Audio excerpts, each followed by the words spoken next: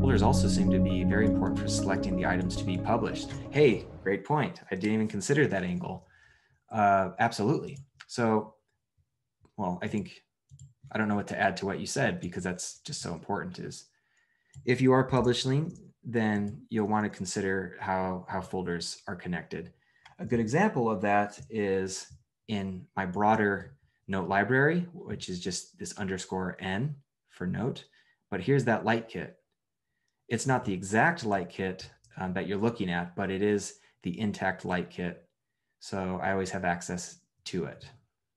And like if I twirl that down, we see everything. So if I just share this folder, then all this other stuff is still private. All these other notes are still private. How do you differentiate between a map of content and table of contents? Oh, sorry, is LightKit available for download? Yes, it is. Hopefully it's in the chat description. I think Daniel can also re-provide it. Thank you, Daniel. How do you differentiate between MOC and table of contents?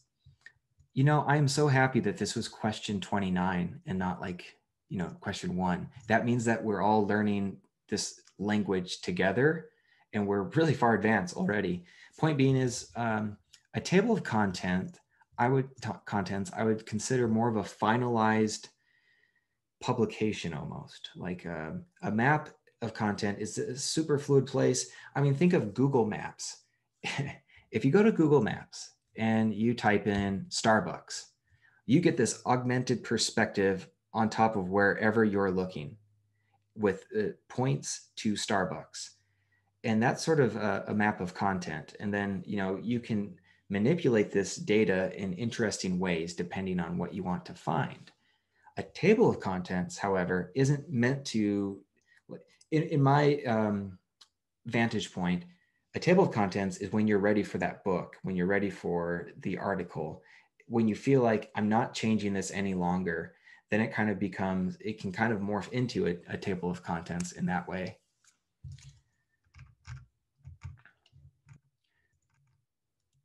How can MOCs help a tertiary student write an essay for a university class? Carl, I'm going to reference what we did with Joel's question because I think that's probably the best. I don't remember what I called it because I was just, oh, there it is. Yeah, so I think you might consider, you know, a top-down perspective. Let me make sure I got your question correctly. Yeah, so if you know your essay or you have an idea of essays, eventually you should create a note, a map of content around the essay and just start seeing where your notes are. Gather your existing notes, see where the gaps are. Yeah, because you might be like, oh, there really should be an argument here that I don't have. And just kind of start with this. Then you can start actually creating the actual piece that would go out somewhere. A good example of that, let's see, I don't want to share too much out of this one, but so yeah, so I just did this YouTube video, Why Obsidian Will Overtake Rome. Getting a thumbs up there. But yeah, so this is not an atomic note. This is my output. And I just have this little metadata at the top with output. But what am I doing here? I'm writing. Like this is just me writing. And that's all it is. But I've pulled all these ideas. But I think something that's important for people who actually want to output and share things is once you get to this thing that you want to share, I don't know if you should have a million links to it because you're pulling from what you've already created, and that's what I did here. Now I have this notes overflow that kind of will have links for me, but this information, and if I do have links, I'll want to add, I could probably add a few more links to the metadata section.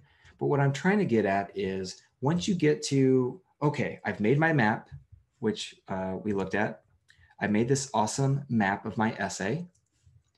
Then you got to you convert it to output stage. Keep the map and then reference it. So in this scenario, I would reference it right at the top. Sorry, this is Zoom windows in the way. And I would it's not in this library, but I would put it right here. Let's imagine this was my map. And now it's there for my resource as I'm writing my output. And it's always, those two things are always connected that way. So if I open up my little, I'm in too many different maps. So, but yeah, they're always connected, point being. Hopefully that's helpful. Do all of your evergreen notes connect to a map of content? That's a really good question. No, I think it'd be nice if eventually a lot of them did, because I look at them as little waypoints. You know, imagine like if you had imagine we were in the future and we could jump and make 30 jumps to go from one galaxy to another or one solar system to another. So we're like, bing, we're bouncing around. And each of those bounces are kind of like entering into a map of content. Or another metaphor is, imagine there are these big house parties where all of these notes have gathered people having conversations. And by a click, you can jump into a different house party. That's kind of how I also can view a map of content. And that means it's easier to find an evergreen note. But because if they're just islands floating around somewhere, you can find it, but it might be hard to make that happen. 32, I've seen Brian Jenks. Oh yeah, he's a great guy. Discussing the idea of links to empty, non-existent notes as a form of tagging. Yeah, no, I love that concept. I think I have, let's go to the graph view and existing files only. Let's get rid of that. Let's make this a little bit more viewable. Don't pay attention to this calendar thing, but we're looking for purple notes. So that's not included in the light kit. What's a good example? Thought unpacking. That's a term that means something to me. Let's keep going to a better concept. Point being is, I can see these notes that haven't been created and then immediately work on these notes. I have the graph view video on YouTube is probably my best demonstration of how to use non-created notes and different things to really spot what you can work on in a hurry. And then, yeah, then you can just ping out to ideas and not even touch them. It appears all your notes, you keep all your notes in a central vault. Is that correct? All my notes in a central vault. Yes. No, well, not all my notes. I have my the archive library that I'm slowly integrating into the Obsidian library, which it requires kind of like, I don't know, the funnel where everything pinches down and then it enters into the new library. So that stuff is waiting for me to process, but it's still accessible. And that was this one. So I just need to kind of make sure that that data is appropriate for entry. So I have I would say I have 3 vaults. I have the light kit, I have my working notes, and then I have my archived notes that I'm slowly bringing in. And I prefer just to be down to 2, just this public kit and my personal kit, if I could help it. Although for the workshop, we're going to have a vault, which is how we're all connected as people, and topically, it's really going to be a cool way for us to get to know each other and to understand, like, oh, who else used a space photo in their introductory message in the chat group, and kind of understand like where our interests are aligned. Daily task management is a burden to me. Can the light kit help? Mark asks. You know, it can, but this is where I'll be straight with you, is I try my best to keep task management and idea management separate. And I think it's because task management has basically no long-term value. And idea management does. We can grow these ideas, we can evolve. Just like growing a human being who is growing throughout life, we gain texture and flavor. And that's why the idea management resonates, and why I don't want to muddy that with task management. So it's my it's my feeling that you don't want one app to rule them all. You want to keep Obsidian separate from, or I should say, whatever you're using for idea management, separate from task management. Not to say it can't be done. We can always explore that later too, because a lot of people have the same question that you have. So we should explore it and we should figure out best practices. Mike asks, so note titles reflect the level of emergence the note belongs to. Oh, you certainly can. You certainly can put that in the note title. I guess I do have that shown a little bit. Like the MOC is obviously, it's a higher order note, but I don't, how else can I put it? And then I can also, like, if a note's not created, what's a good example? I need to jump into, well, let's just say, like, in the example where I created a note here, like if I create I'm not going to actually create this note, so garbage, but if I add a little TK or something, I'm not creating the note, but if we look here, we can see it exists as an uncreated note. So in the file name, this is to come in publishing terms. That's another reference for me. But I guess, some of these notes, I don't know. Yeah, I guess they're all basically evergreen. So more or less, yes. And if you want to go above and beyond, I think it's, if you love emojis, you can actually put like, hey, the little sapling emoji icon for any notes that are just like barely started. And then you can create like the evergreen icon for your evergreen notes.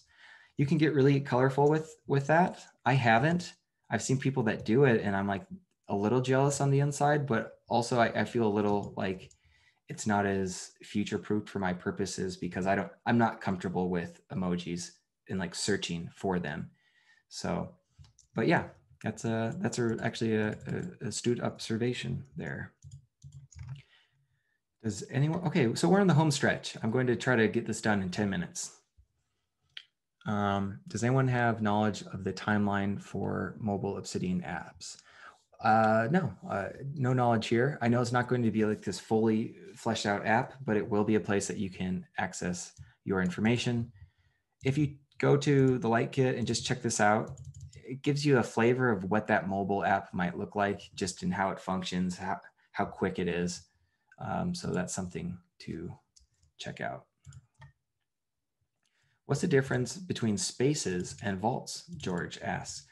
Spaces is a term that I just chose to put here, but it could be, you could actually call this projects or projects, and then decide that that's where you want your projects to be, or you could call it workspaces or whatever, and that's where it's important to get a sense of information that you do not mind having somewhat siloed, somewhat separate from the rest of your information, because to access that you'll have to click into it to see everything. Since if you're still around right now, I feel like maybe I can show you a little bit more from this other kit. So in my personal notes in spaces, so I have light, like this is sort of a new venture for me. Well, it is. So let me, and it's a little messy in here, but I have website, and then I have, different written notes of things. And I know that these notes, while they reference outside opinions and articles and everything, that I don't mind having them here. So I can just always find them. And that's in, my spaces section. So if you feel like you want to silo knowledge for whatever reason, that's a good time to use spaces. And then vaults is like, you really, really, really don't care to have overlapping information. So spaces is kind of like a soft border because it's a folder, as opposed to vaults, which is definitely a hard border.